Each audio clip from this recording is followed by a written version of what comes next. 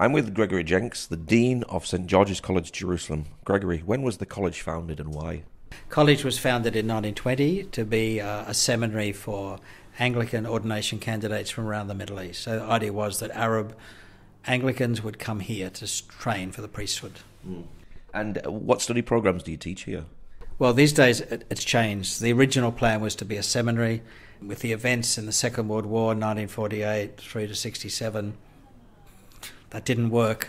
So we went back to they had to rethink the college. So from the early 1960s, 1962, college was reoriented as a centre for continuing education, which means we basically run programs in the Bible and the land and the political context of Israel-Palestine. And what sort of people come to study? What's your typical student? Wow. If you look at the raw numbers, we have about 400 a year. About 300 of those would be from the US and Canada. Another 80 would come from England, Australia, New Zealand, and so on. So the old empire is very much there. And less than 5%, around 5% of students at the moment come from other parts of the world. And one of my jobs, of course, is to try and change that balance so the diversity of our students reflects the diversity of the Anglican Church, which, of course, is no longer a church of pale-faced English-speaking people. Do you get Arab and Jews locally coming to study? Not at the moment. The college has been very much oriented on people coming here to do a short course, and certainly virtually no Jewish participants because it's a Christian college, and also the Anglican Church is very much a Palestinian church. So between a Palestinian church and a Christian college, there's not going to be many programs there that Jewish people will do. We've had one or two Jewish people, but mostly from overseas. Similarly, we get a number of Muslims come in, but more from overseas. And they're looking at interfaith. So we do some interfaith courses as well. And the local people have not been until now the primary focus of the college, but that's another of the aspects I'm trying to change in the next 2 or 3 years. And what subjects are people going to learn when they come here? Well, basically, we're going to be reading the scriptures in the context of the land, the holy places, but also just the land. So people get a really good feel for the topography of Israel-Palestine. They understand the difference between the Shephelah and the plain of Jezreel or the Jordan Valley or whatever. So when they read scripture back home, it comes to life in a different way. We're looking at scripture, we're engaging with the text critically, we're engaging with the context, the physical context, the historical background. But of course, you can't come here and not also deal with the Palestine-Israel conflict. And so we meet with Jewish, Muslim and Christian local people. We try as much as possible to make sure the people on a course get to stay with and meet with local people, and hopefully that will just develop in the next few years, because I think having a significant percentage of local people in the course would really enrich the experience for the expat. When you're teaching Israel-Palestine, do you have both sides of the argument?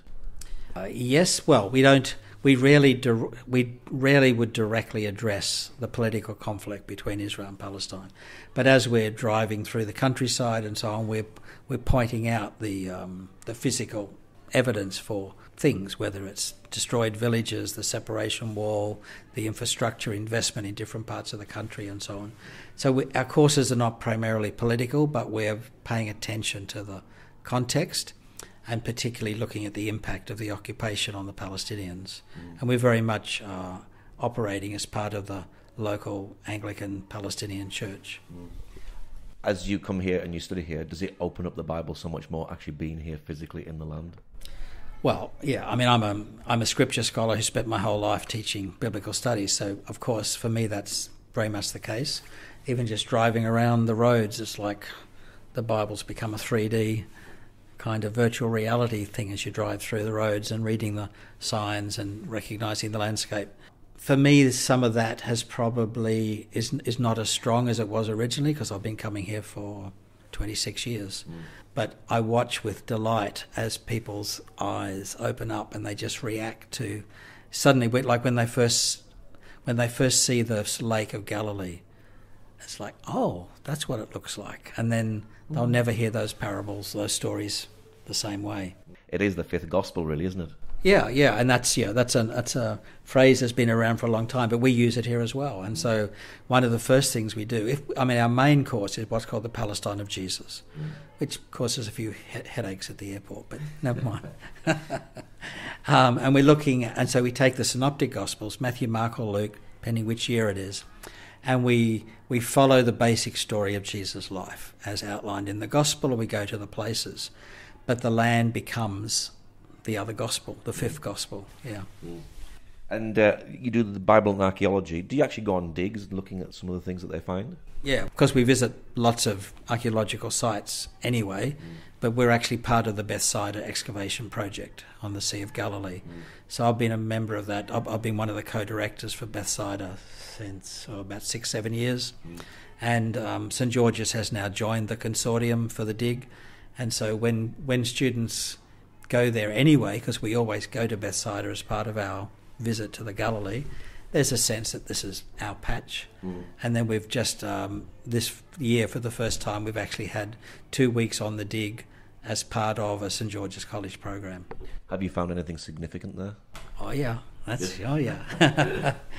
me personally, not so much, but the dig's now been running 30 years. This is its 30th year because it started in 87. We have massive Iron Age city gates. We have very large Hellenistic period courtyard houses. The area that I'm responsible for, we have quite a bit. We have what looks like a Mamluk village from just after the time of the Crusaders. So we have stuff from material, I should say, from about 1000 BCE through to the Ottoman period. Wow. Yeah. Now you have reconciliation courses. Is reconciliation important for the college? Yeah, and this is a growing area for us. So reconciliation, of course, between Israelis and Palestinians this is where we are. This is where we're located.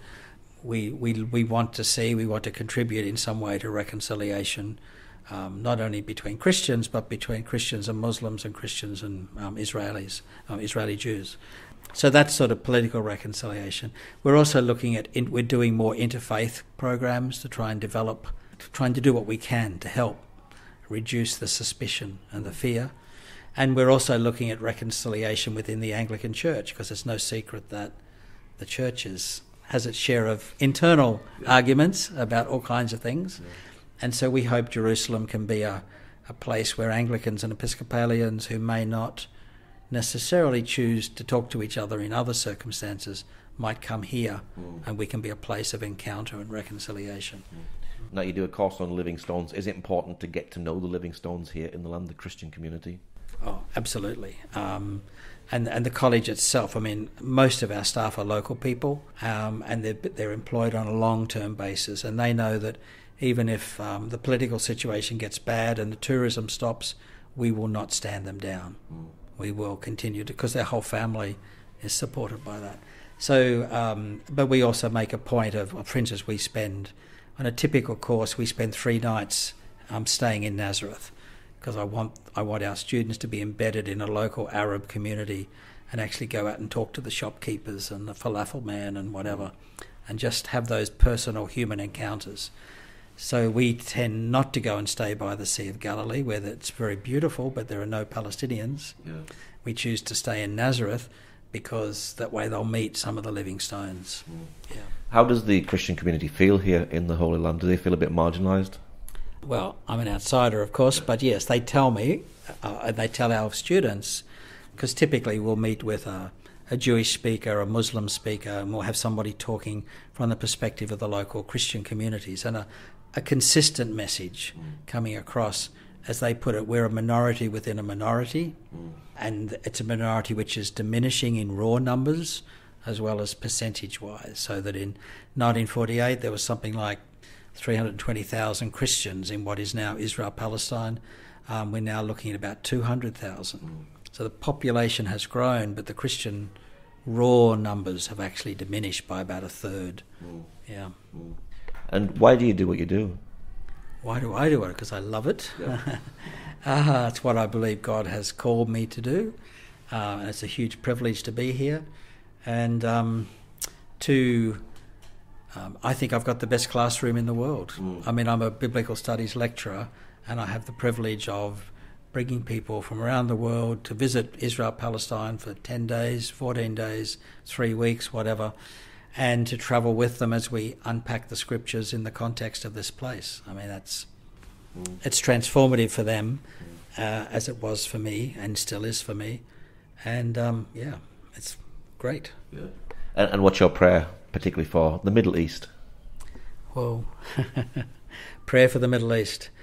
We just have to pray. We are praying that people with power will get their act together and come up with a way of the societies here to function that actually offer possibilities and opportunities for regular people.